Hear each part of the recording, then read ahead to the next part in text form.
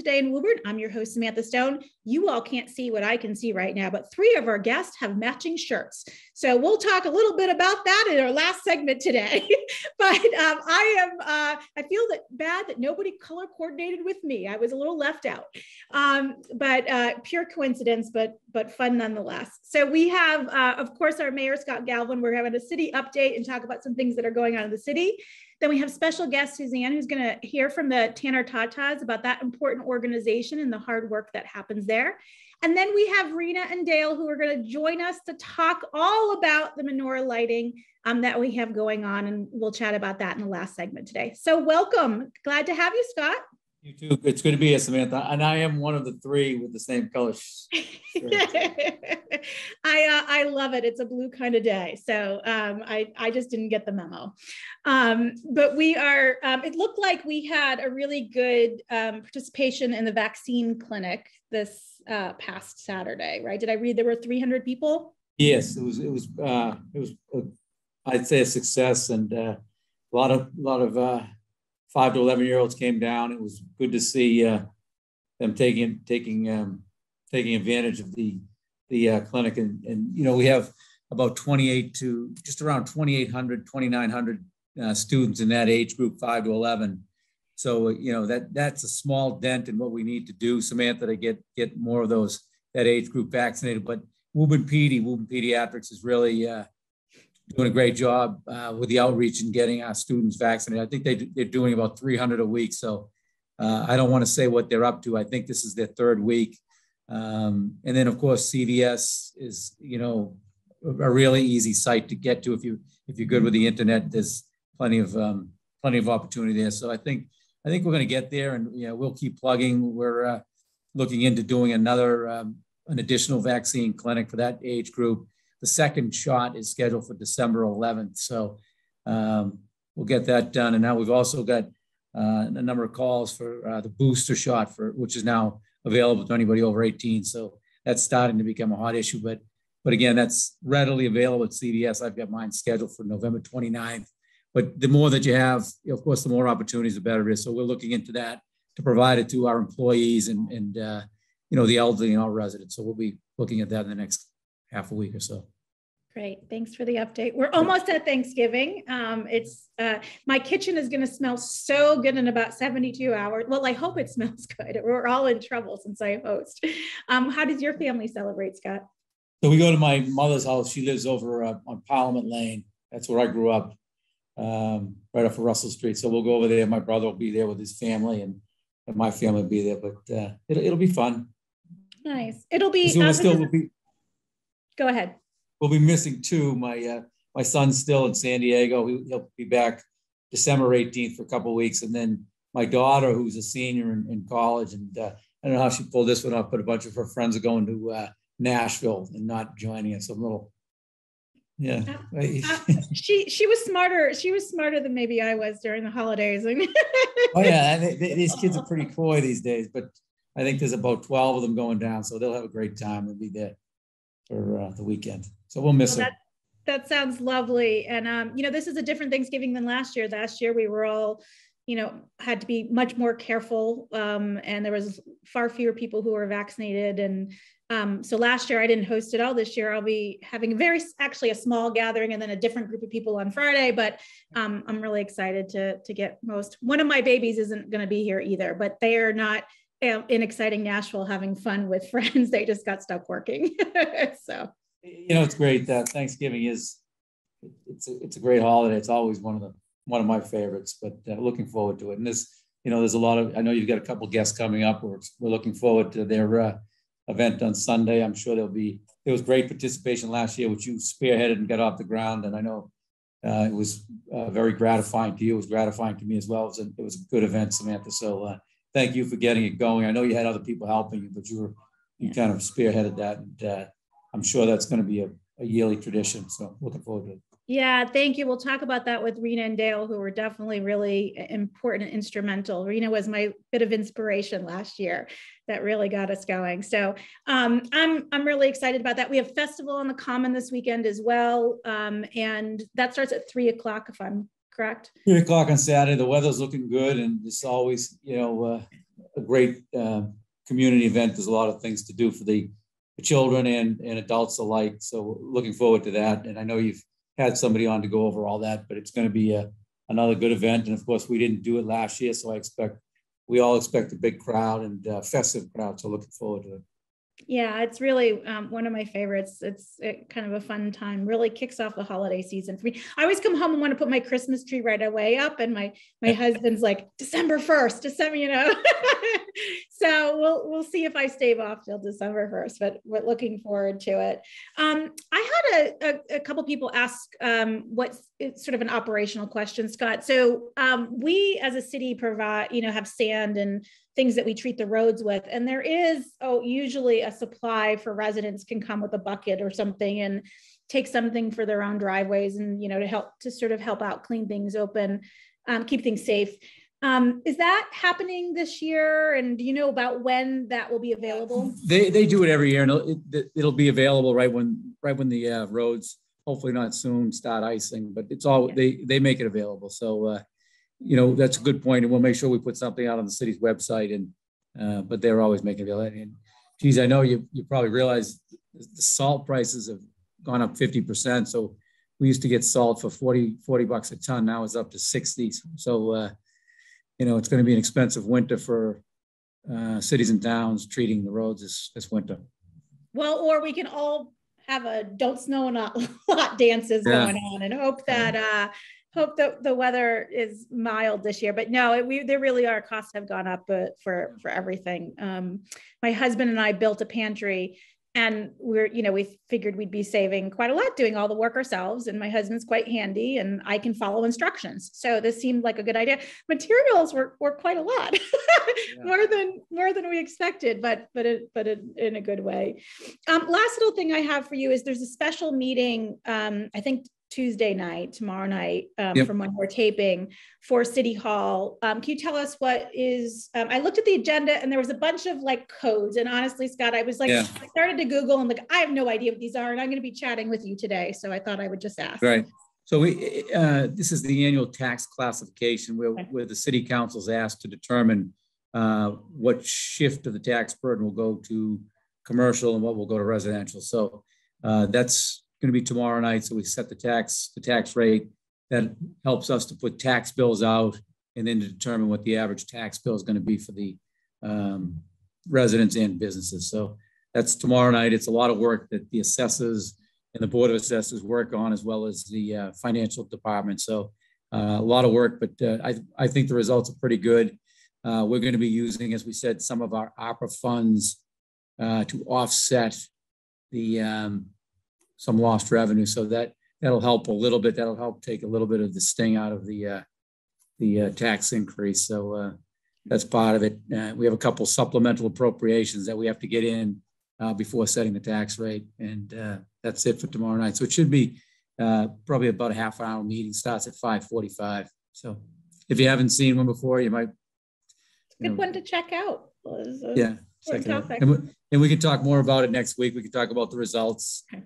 And what that means to taxpayers. If you want to, that'd be good. Yeah, let's definitely plan to do that. I think that would be a really good idea. And I can email you over a copy of the presentation so you have it, to digest between.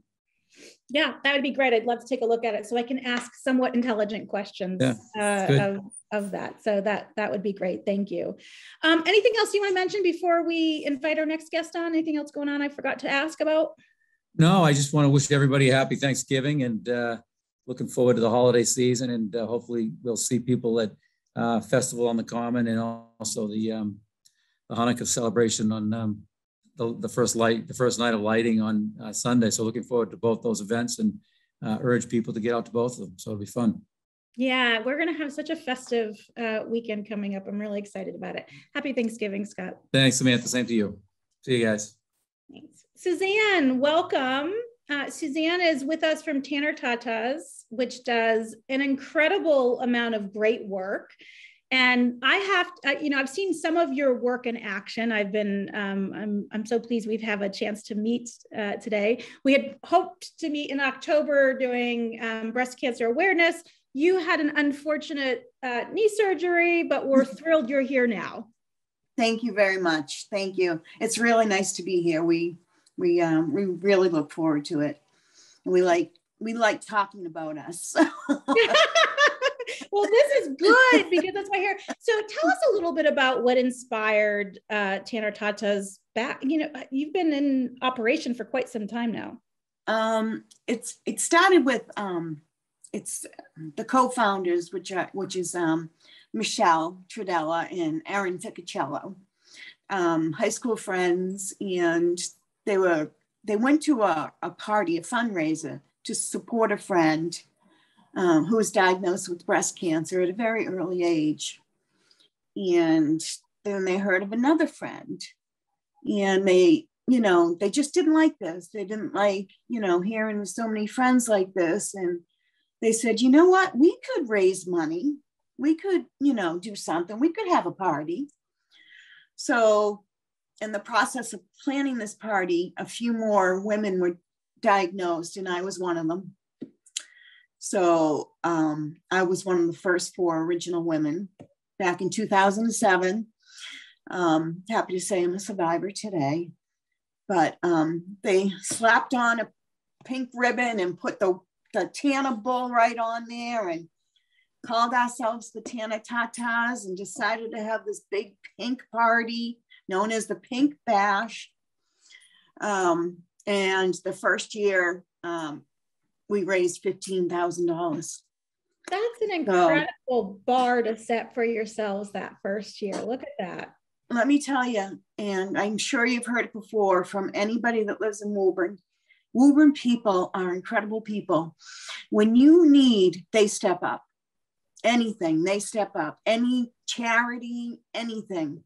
You need help, they step up. And the support we've gotten from Woburn over the years has just been absolutely incredible. So for those, I think most people have heard of Tanner TaTas in one form or another, but just in case you haven't, and TaTas is kind of an American slang term for your boobies.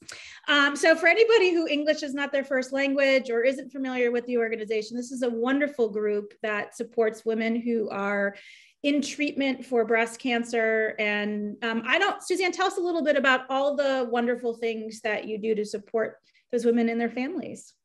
We do. We do like welcome baskets. We'll do surgical baskets. We do chemo baskets. We'll have baskets for husbands. We do baskets for children, which I think are the most incredible baskets. It's just my opinion. But we just make sure that these women who get in touch with us, and even the women that are still Tanner TaTas, which is what I'm still a Tanner TaTa, if they're having a bad day or something and we hear about it, there's flowers at their door, or there's something little at their door. We just always make sure that there's something there. That's how, they need the support, and that's how we support. Well, I think it's a lovely tribute just to, put a smile on someone's face. And, like you mentioned, supportive partners, family members of different kinds who are there for their loved one. But, such a nice thing. How do you find out about women in need? Do, family members typically reach out? Do they sometimes reach out? What's the best way for them? It's very different how we find out. We'll hear about it, or, somebody will contact us, or a friend, or that actual person will contact us and say, I just need help, or, I heard from a friend of mine about you. And, Michelle takes all of those calls and kind of gathers all the information. And then Erin runs from there as far as getting everything together and making sure there's something there for them. I love that. And you recently received a pretty substantial Cummings Foundation grant. Tell us how that money will be used. Actually, that was in 2014. Oh my gosh, in my head, I thought very recently. So good to know. Thank you. That was the 100,000 for 10. Yes. Amazing. It's just amazing to receive something like that, and just to be seen like that, you know, and to be recognized, and just for all the work that we do, it's just, it was just amazing. But what we do, one of the things we do is we have a thing called Healthy Survivors. So any of the TaTas, like right now, we have 15 in treatment, but all together, it's got to be like maybe 50 of us. I don't know.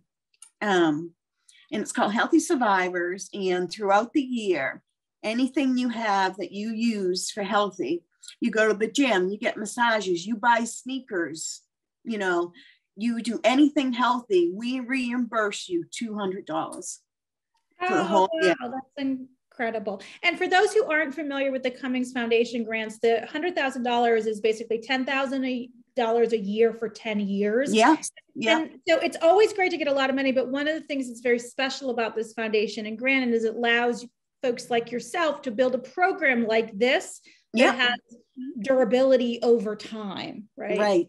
Right. So that's been huge to us in, you know, just that program alone, that Healthy Survivors, it just really gives our girls a real feeling of support, you know. That's a lot. Yeah. That's a lot. It's well, thank you for caring about women's health and breast cancer and the families of those folks who were there. If anyone would like to learn more, Tanner TaTa's, we'll make sure the contact information is on the screen so that folks can make donations or recommend a friend or ask for help themselves if they're in need or provide other types of support. Thank you so much. Thank you for helping us out there. And thank you, Woburn. Thank you for joining us, Suzanne. Well, I'm very gratified to have Rina and Dale on the show today to talk about the menorah lighting. Last year, during the height of the pandemic, was the first year we had the opportunity to have the menorah. And even then, we had a safe outdoor, smallish gathering. And this year, we don't have as many constraints. So welcome. I know, Rina, why don't we start with you? Tell us a little bit about what's planned for Sunday, which is the Sunday after Thanksgiving. We are so excited. And first, I want to say thank you to you, Samantha, because it was your idea to fundraise to have a menorah to have on our town common. So thank you for being the driver behind that. We are hosting a community menorah lighting at 4 o'clock on Sunday of Thanksgiving weekend. I believe the date is the 28th. And I will let Dale actually explain a little bit more about what we are doing. Welcome. Dale has been on the show before.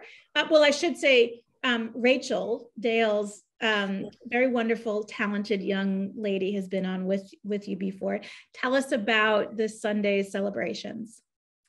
Well, we are definitely looking forward to having a great day, and to echo what Rina said, thank you, Samantha, for getting this. All I did was ask. Sometimes that's all that it takes. Sometimes someone just has to get the ball rolling, and it was a wonderful thing. Each year we used to go to all of the surrounding towns to celebrate Hanukkah. And so we're very, very excited to be able to do that here in Woburn this year with our own community. So on Sunday, the 28th at 4 o'clock, we're inviting everyone down to the common. We will have a menorah lighting. For anyone that is not familiar with a menorah lighting, think of it as just a place and a time for the community to gather. You don't need to know anything about it to come and have fun with us. We'll have some of the traditional blessings that we say when we light the menorah, but then also we will have some stories, some crafts, some games. My daughter has been furiously working on templates of crafts for the kids to enjoy. We'll have a little live music. Rina has a beautiful singing voice, and I'm looking forward to hearing her sing. My husband will be playing the piano. So I think it will just be a great time and place for everyone to get together, learn about a new tradition, and just enjoy the start of the season. Well, Dale, that's wonderful. And Rina, you do in fact have a beautiful voice. You got to share that with us last year. And as a person who's completely tone deaf and incapable of holding any kind of tune whatsoever, I'm so in awe of musical talent. I'm really thrilled that you'll be able to join us this year and share some of that talent with the community. Thank you. So we do plan on explaining a little bit about what Hanukkah is, but I thought I'd give you a little preview. We are very excited to share our traditions with our community, and we do hope that this is a way for people of other minority religions and other minority traditions in town to also perhaps be inspired to share publicly. I think that we all benefit when we learn from each other's traditions. So please, if you don't know anything about Hanukkah, if you've celebrated for years, we'd really love to see everybody join us. It is a really special moment. A small note, unlike a holiday like Christmas, which has a fixed date, Hanukkah moves around.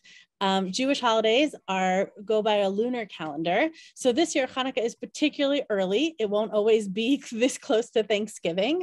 So keep an eye out for future years. We will always announce, but we'll do it over a weekend during Hanukkah. We intend to keep this community menorah lighting going. So the story of Hanukkah is an ancient story, and it takes place in Judea, which is present-day Israel and Palestine now. And the Greeks took over, conquered the land, made it illegal to practice Judaism, and destroyed the most holy place for Jews, which is the Holy Temple in Jerusalem. A small group led by the Maccabee brothers decides to revolt, and lo and behold, even though they're small, they defeat the Greek Assyrian army and their king Antiochus. Hooray! Once they drive them out, they go to restore the Holy Temple, and they discover it's filthy and most of the artifacts have been destroyed. And they discover that the Ner Tamid, which means the eternal light, which is incidentally the name of the temple in Peabody that Dale and I both grew up going to before we both moved to Woburn. Did you know each other when you were growing up? No. It's such a small world that you ended up here in Woburn together. Yes, it's amazing. Our parents live fairly close to each other. So the Ner Tamid, the eternal light, had gone out.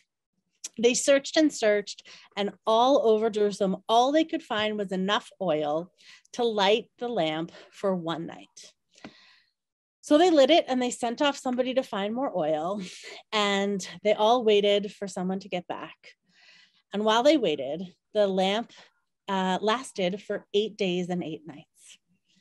We say that this is like the modern equivalent would be your cell phone has like 5% battery and it goes on for 8 days and 8 nights before you plug it in again.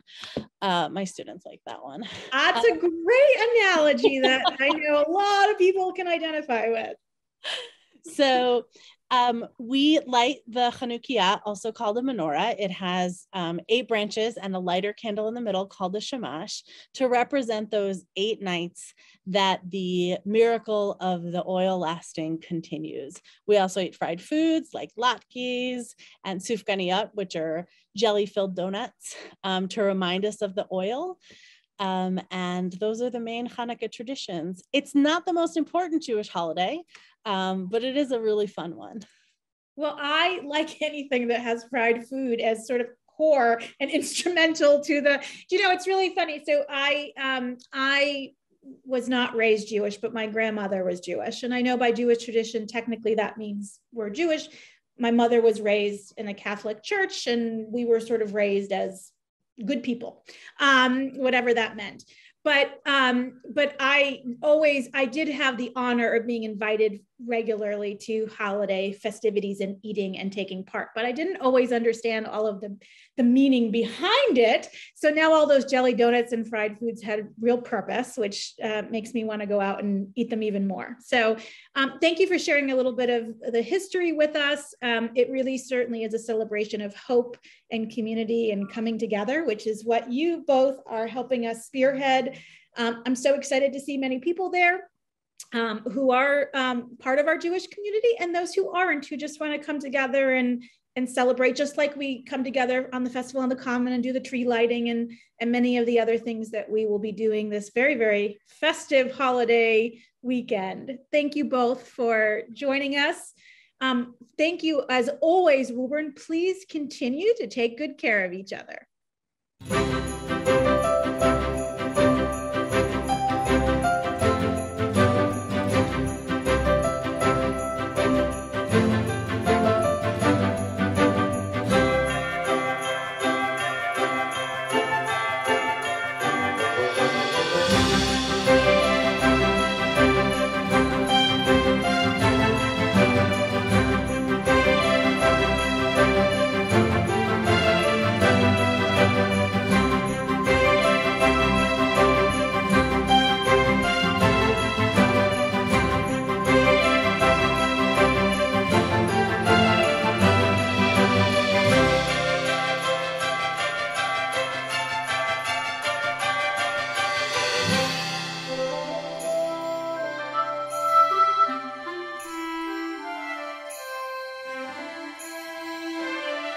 Thank you.